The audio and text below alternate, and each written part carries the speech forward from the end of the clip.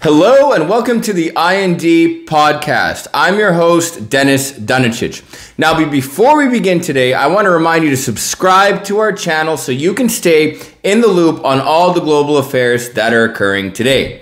Our main story today is concerning the Paris terror attack trials that have been occurring this year. Now, we previously covered this topic when the trials were beginning to take place and when the special courthouse in the Palace of Justice was being made for this court proceeding. Now, this is one of the largest trials in French history, involving hundreds of different lawyers, 14 defendants, countless witnesses, and a major media presence. Now, what is being tried is one of the largest terrorist attacks in European history, in world history, and the largest attack in modern French history. Now, what has happened in the past 2 weeks during these trials is victims who were present at the Bataclan Theater, which was one of the targets of the attacks, have been able to provide their witness testimony, giving a more concrete image of the logistical proceedings of the attack that happened. Now, I want to warn some of my viewers that the material we're going to go into, we're going to keep some brevity on the details, but we are going to go into general detail. And what we are talking about is one of the worst, most brutal and cruel terrorist attacks that has happened in history. These topics can be dark for some, and while I don't believe in trigger warnings or political correctness, I do want to inform you that the subject material of this podcast is going to be pretty gruesome and gory. And the reason that we are covering this and going over the witness testimony, the victim testimony, and I'm actually not going to call them victims, I'm going to call them survivors, because what they went through was a living hell. They're not victims, they're survivors. The reason that we're covering their testimony is to understand the reality that is terrorism, the possibility that is terrorism, and to understand that this is still a real threat that can occur today, even though these attacks occurred over 16 years ago, over 6 years ago, my apologies. So let's just kind of get into the basics of what happened.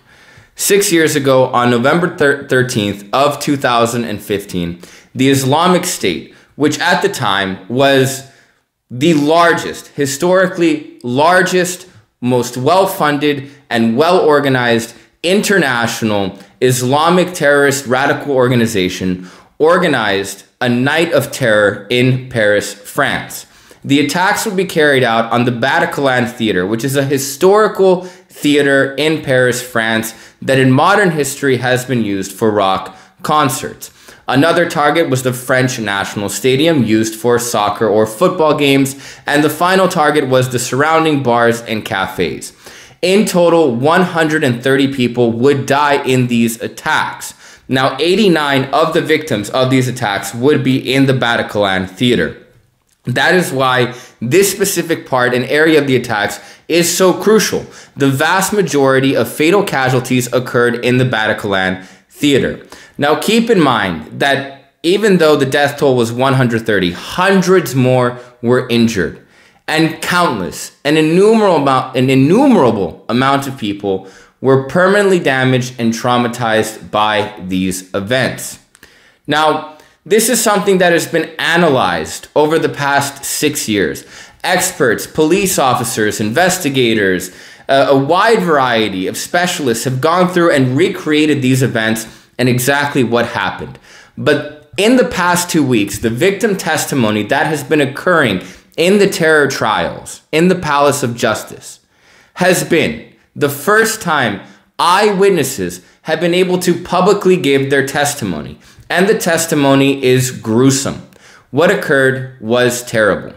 Now, while the public names, information, and specific experiences are all available online, and this is public information, if you are really that curious, you can find this information yourself. Out of respect for the survivors, victims, and witnesses and their families, I'm not going to use individual names. And I'm just going to kind of piece together the events that occurred at the Bataclan Theater, generally speaking, and give you a picture of what happened. The attacks would begin later in the evening.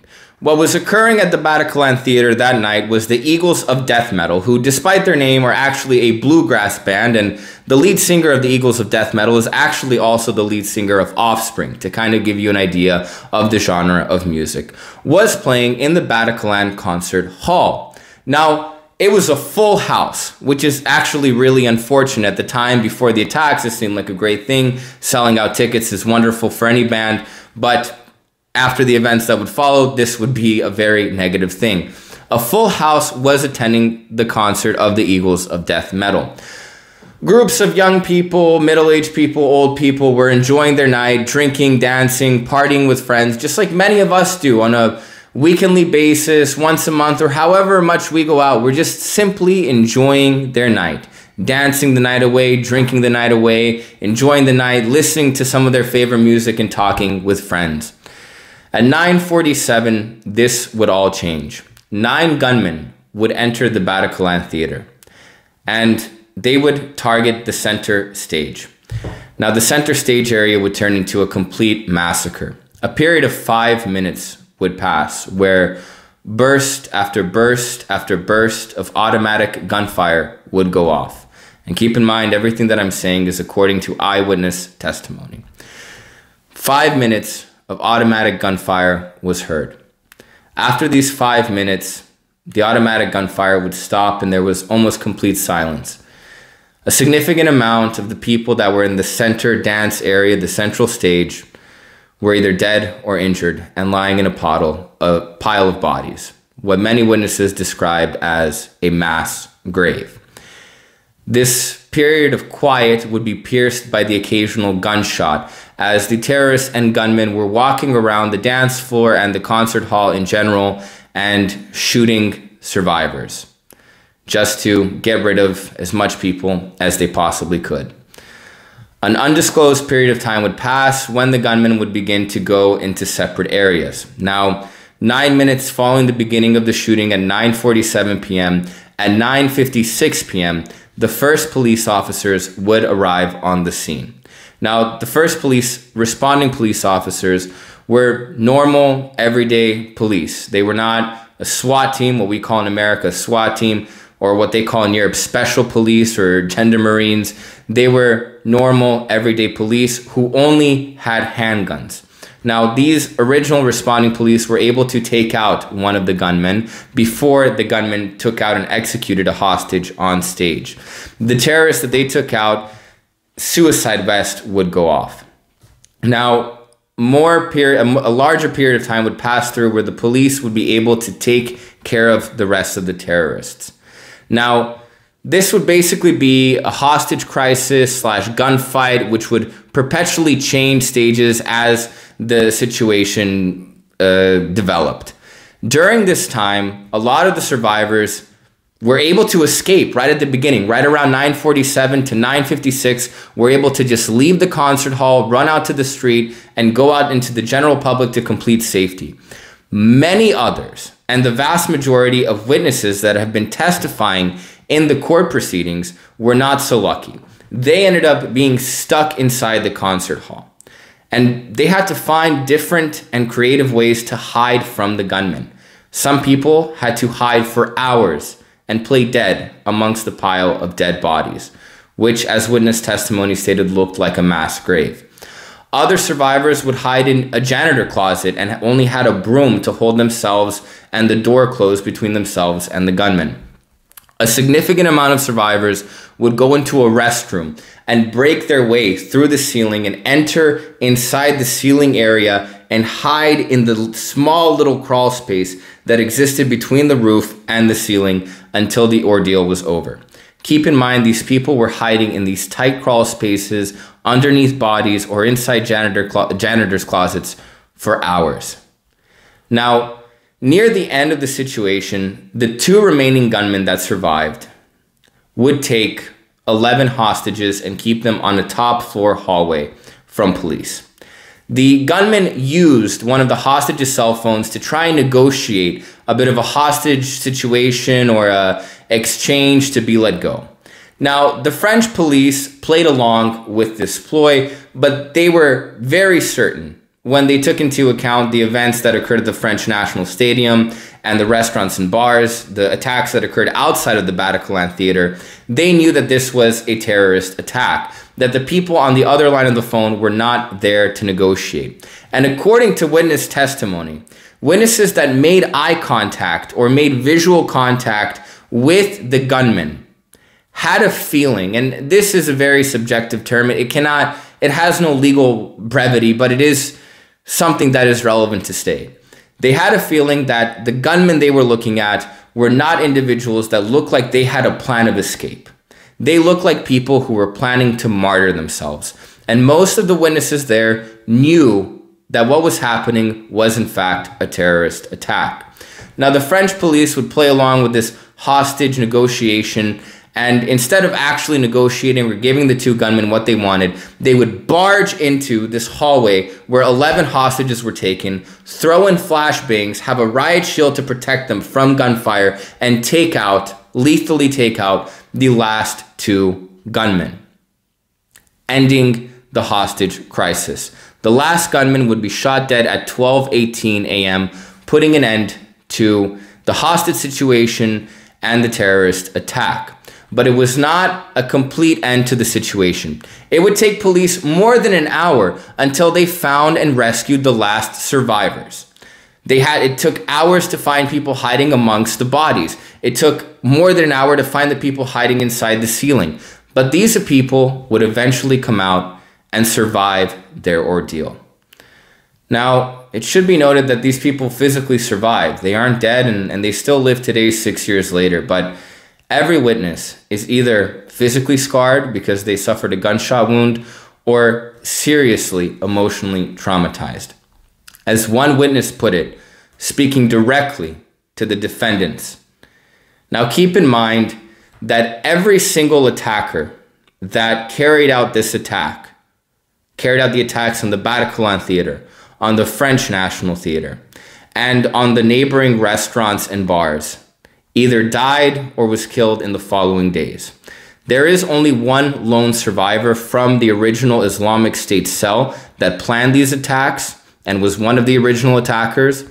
And the only reason he survived was because his suicide vest malfunctioned and he just decided to go home. He's actually the prime defendant in this case.